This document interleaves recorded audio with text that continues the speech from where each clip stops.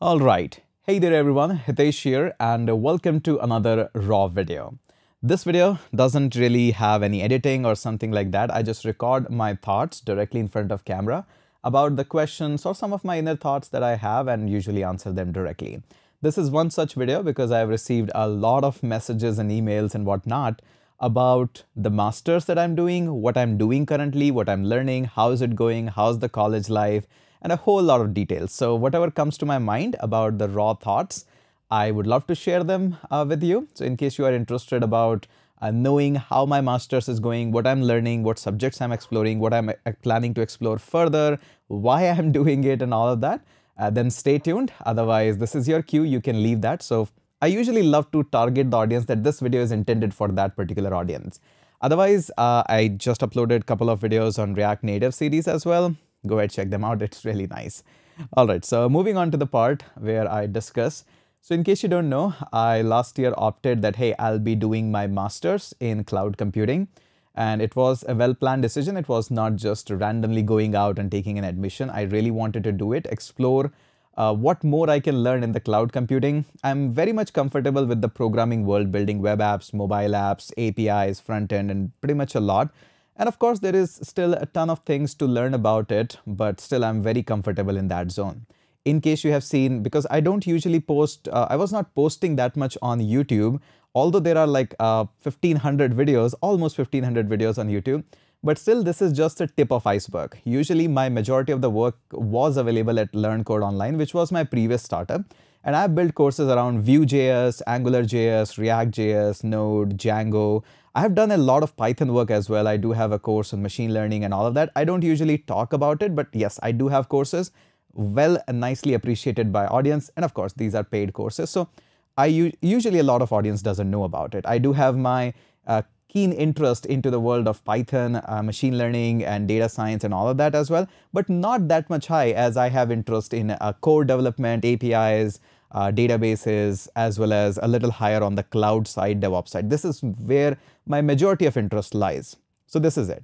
So around 1 year ago, I decided that let's explore my interest further down the road onto the cloud world and what more I can learn with that. So because the acquisition was already almost planned up and the company got acquired by PW, Physics Wala, it was a good deal. So we all took it and now we are working on to that as a full-time job. But on top of that, I'm also working in that. Now coming up to the college. Now, yes, I could have given the exam of GATE, probably could have joined the GATE Wala channel and something like that. But I didn't want to do that because that would be probably a little waste of my time. Not because it's a waste exam, it's a good exam. But the position where I am right now, I really want to just go and learn the subject. That is what my priority is. So I didn't opt for that. I went for direct admission in the college. I wanted the college to nearby my home because I wanted to spend more time with my wife, my brother, my mom and dad. So that's the reason why I chose a university, JCRC University, which is in my same hometown, Jaipur. I was also offered, because I shared this with a couple of other universities where we went for hackathon and all of that. So a couple of more universities were also very generous to actually support me a lot. Even they said, you don't need to come to college, just give the exam, come to give the exam only and all of that. But I wanted to pursue it as a student, so I opted for a university where I can go enjoy the student life again and can have fun. So that's one thing that why I opted for it and why I chose the university in Jaipur. I wanted to spend more time with my mom and dad. So that's the only reason. Yeah, that's it. All right. So it's almost 1 year. I have given 2 semester exams. Just Saturday, my second semester was over. I took the Monday off. So that is there. Now I'll share what I studied in the first semester, what I enjoyed, what I observed in that. First, I understand that I am an exceptional student of the university. And universities actually acknowledge that as well. They sometimes give me a lot of off as well. And sometimes there is no 75% attendance on me. The chancellor of the university, the HODs, the dean already well know me and my work as well. So they are actually giving me some benefits of that. Thank you so much for that. I truly, truly appreciate that. On top of that, there is also some, like you can say, extra benefit given by the teachers as well. Sometimes if I'm not able to attend the class, they send me the study material and notes on the WhatsApp. That is the nice thing that I have. So I understand that thing. That is an exceptional case that they are handling. All right. So moving on to the first semester, yes, I have my iPad as well. I'll share the notes I'm taking, I'm studying and all of that. So in the semester one, I was all taking my notes on the notebook as well with the classic pen. The reason for that is it's being really long that I've written that much. So I went directly with the pen and paper so that I developed the habit of writing the notes on the pen and paper. Otherwise, what I'll be writing in exam, despite knowing the things, I won't be able to write them in the speed as well. So in the first semester, the first subject that I studied was advanced data structure and algorithm. Now, what I've noticed is in all of the master's subject, if the subject is little bit known to you, then there is an advanced version for it. Like in the 3 units or 4 units, usually there are only 5 units to study. And in the 3 units, they actually jam up all the b.tech level syllabus. So in the 3 units, they just mess up all the syllabus in it, and then 2 units of advanced subject that you can have. So we have data structures and algorithms. So in this subject, we studied data structures, of course, and algorithms, but there is a algorithm design also was included, how to evaluate the design and what more you can solve reading the research paper. So this was also involved. Quite a fantastic subject. I enjoyed it. And yes, there was no such force that you have to write the code only in this language only during the vivas and all of that. I was totally allowed to pick any of my language of my choice, whether that's Python, JavaScript and all that. It was a fun subject. I enjoyed that. I attended less classes of it. I'll say that, guilty as charged, but I still scored good in it because it's data structure. I know this. Then the subject came in was advanced data communication and network. I absolutely hated this subject. I'm not a communication guy. I'm not a network guy. But still, this is the beauty about doing a formal degree, that although I don't like the data, this advanced data communication network, but still I had to study it. So all the things that are there, whether I like it or not, I had to study it. I didn't enjoy the subject. I didn't enjoy reading this book as well. I just studied the bare minimum which was available to there, but nothing more than that. So I'll be honest here. But in the case of data structure algorithm design, I studied a lot more, which was given to me than the syllabus. Now here I would like to add a couple of points here. A lot of people during their graduation and post-graduation study only that much, which is just required in the syllabus. I think this is not a great way of learning the subject. Now, if up to the 12th standard, if you are learning whatever is given into a syllabus, that's good because only that will be asked in the exam and you are preparing for exam, not for life. But here, if you are choosing a subject like computer science, maybe electronics and communication, maybe civil engineering, you're studying for life. And just saying that, hey, this was not given in my college syllabus, but why this is being asked me in the real world or real life, I think that's where you're lacking. So study the subject as like it's a point of interest. And where the interest is not there, just do the bare minimum basics, still you will have the knowledge of the subject. So that's one thing. Now, apart from this, there was one subject which was a research methodology in the first semester. Now, this was like really a next level subject. I have never studied this in the past, but this is the next level. I studied it once when I tried masters when I dropped out of it, but not that much of in depth. This time the faculty was really nice to help me understand the mathematical part of it. Yes, there was a lot of math involved in it, mean, mode, median, variance and whatnot. Everything that you can imagine. A lot of part of pattern recognition, even data analysis was also included in this subject. So I studied there. Not only that, I also studied about how we can take some surveys, gather some data and perform some analysis on it. And during the data collection method, we studied how we can take interviews, surveys and all whatnot. And I was surprised about the survey. One, for example, I'll share. I did the survey about taking my university student as well, a couple of nearby neighboring few interviews from the student. And I turned out that there is a huge difference between the people who actually understand Git. Yeah, that was taken the survey from the third year student. Third year student don't really know Git. But those who follow people on YouTube and watch a lot of YouTube videos of tech content creator, they not only just know Git, they actually know a lot. So there is nobody who is in between. Either people don't know stuff, either people know a lot of stuff. So, but again, this was very skewed survey, as my faculty told me that the survey is still skewed, so you need to do more work. So I'll come back onto this probably later on when I'll actually finish that survey. But yes. So this was all about the first semester. There were a couple of more subjects there was this data mining as well, a little bit optional that was given to us. A lot of study, a lot of ETL, and yes, a lot of Python, data analysis kind of a thing. So I'm not that much enjoying that at this point of time. Now this moves into the second semester, what I studied in that. So the one subject which I absolutely loved was the very first, advanced operating system. So up till 3.5-ish unit was exactly the bachelor's curriculum that was included in that. And then more topics were included from the distributed operating system, how that works and everything. So I not only studied for the curriculum itself, I explored a few good lectures on YouTube, a couple of foreign universities, explored them, although that was not a part of my curriculum, but I enjoyed learning it. There was a lot of free time, so I enjoyed that. So this is one subject. And not only that, I've prepared some good notes as well. I'll very soon push them onto GitHub. Yes. And by the way, one thing I forgot to mention, that in the second semester, I was not writing any notes onto the pen and paper. I actually moved on to this guy, Apple Pencil and iPad. I never thought that this will be so much useful.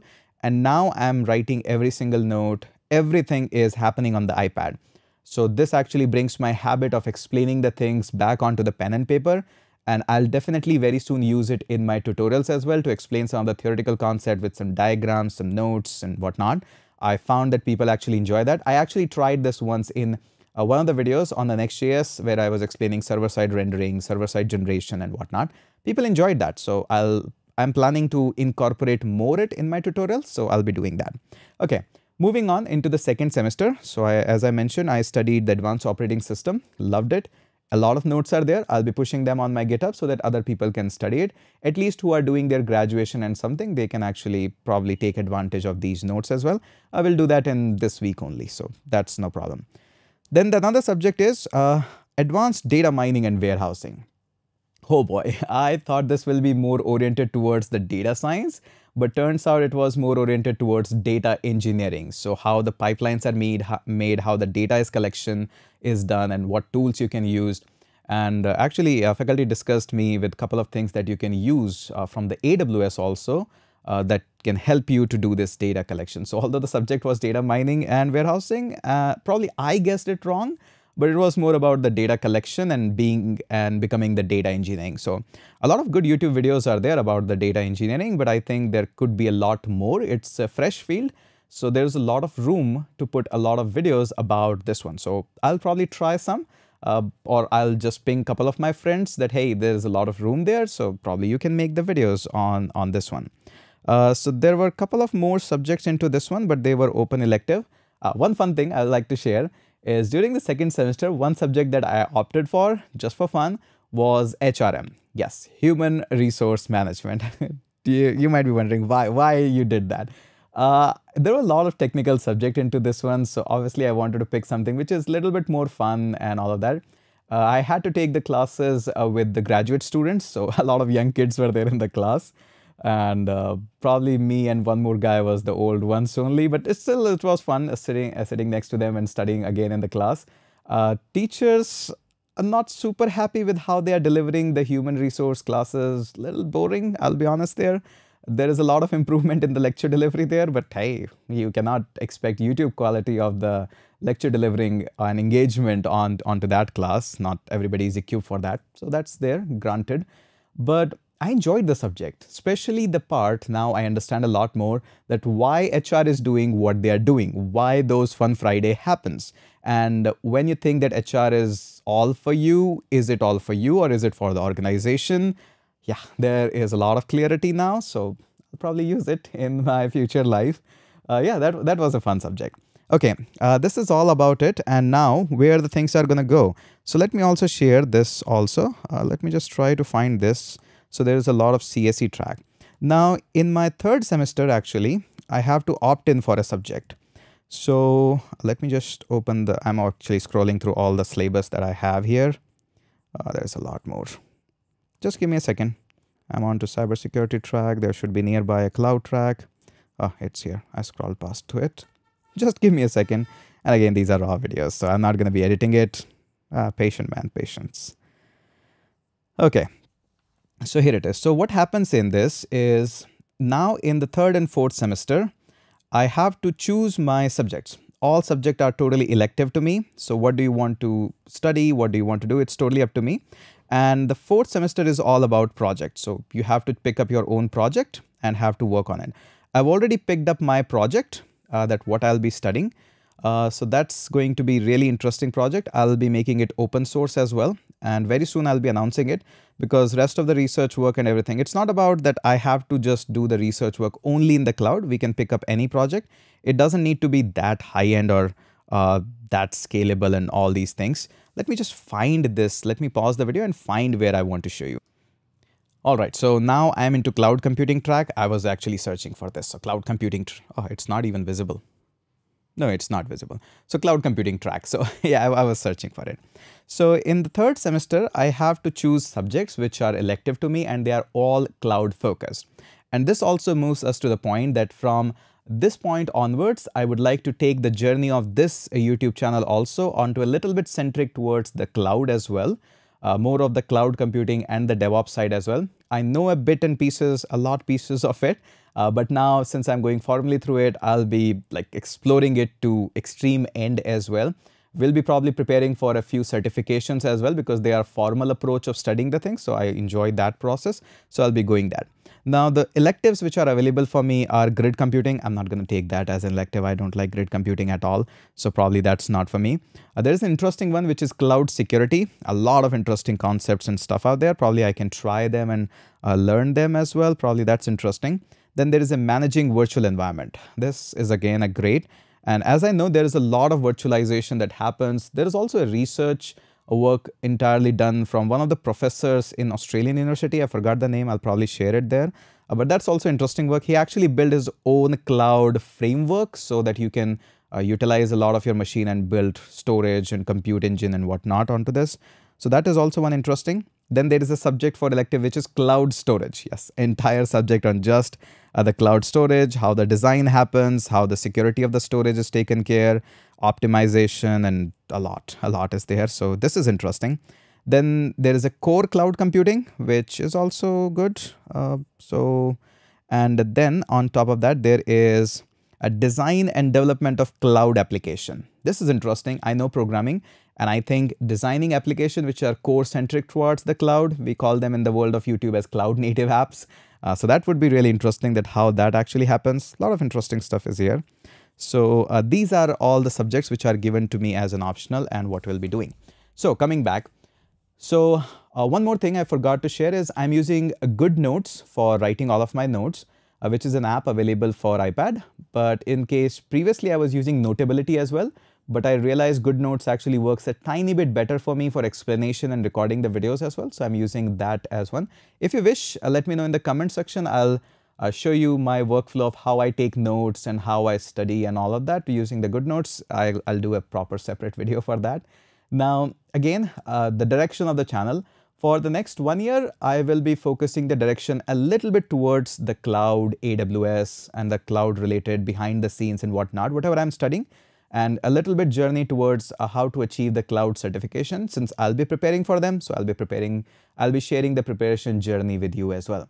This doesn't mean that we are going to leave whatever the development journey we are doing about the Next.js, JavaScript, Python, and mobile development, all of that. This is obviously we are going to do. I don't think that they actually consume me that much, and they doesn't push me beyond the boundaries, but the cloud journey is going to push me a little bit beyond the boundaries. So yes, we are going to be now going a little bit more aggressive side onto the cloud. And yes, so this is all the updates so far. And how am I scoring into the exams?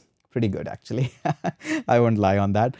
Pretty good, pretty decent. I know a lot of exam subjects and stuff, so I don't feel good in memorizing the stuff yet, since my vocab is good, my English is decent, so I'm able to frame the sentences better, and there is a lot more for me to write even for that. And you know, our university is an exam.